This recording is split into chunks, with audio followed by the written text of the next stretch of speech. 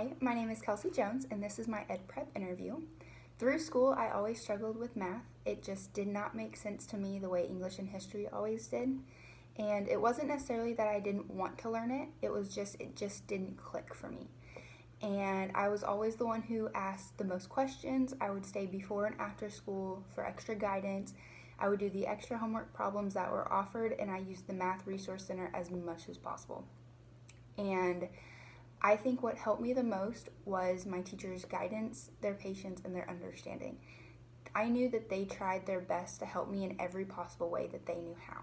And I think that will impact my future teaching and the way I do teach my students, in the sense that I will offer my students the same guidance, patience, and understanding that I was offered.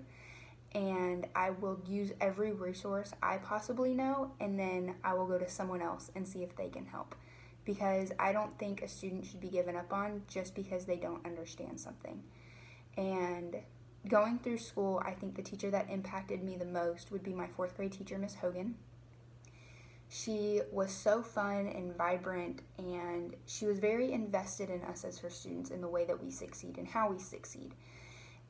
She was one of those that if you didn't learn something one way, she had 3 or 4 more ways that she could teach you.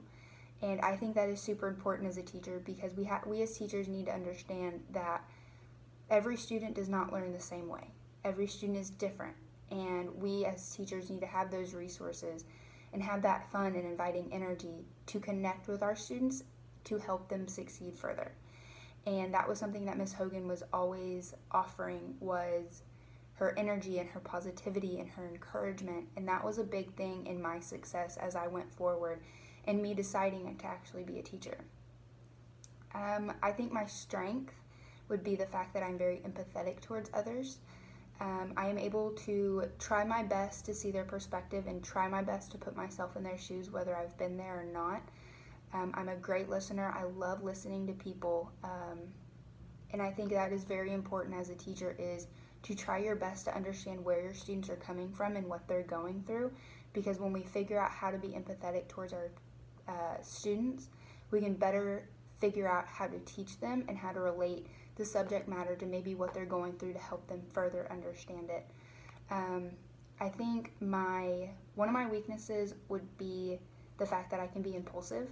I'm one of those that's like, yes, let's go. I don't necessarily think things through or think the steps out properly, like, okay, this is what we need to do first, second, and third before we can reach that goal. I'm kind of like, okay, this is what I want, like, this is what we want to do, let's just go do it. And kind of like a trial and error type of a situation. And as I get older, I am learning that, okay, things need to be planned, things need to be thought out. You need to think of, you want to do this, so here's plan A, plan B, and plan C type of a situation. And I think that will help me as a teacher, because it will help me when planning lessons and interacting with my students and figuring out how to teach my students something. Like, okay, they don't understand it this way, but here's my backup plan, and here's my backup plan.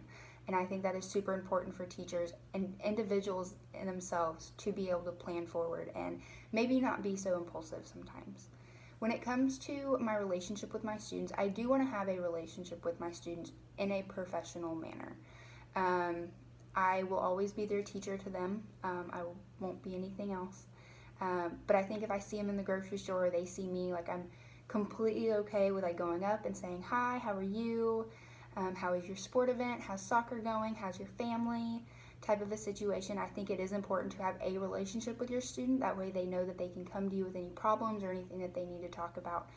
When it comes to social media, though, I do not believe in teachers being friends with students on social media. My social media account is my private life. That is who I am outside the classroom. That is not who I want my students to know me as. I want them to see me as their teacher. And I will make that clear to my parents and the students that my social media account is my social media account. They will not friend request me or follow me. It's just, I want to be their teacher first in a professional sense, and that is what I am to their student. Thank you all so much for listening.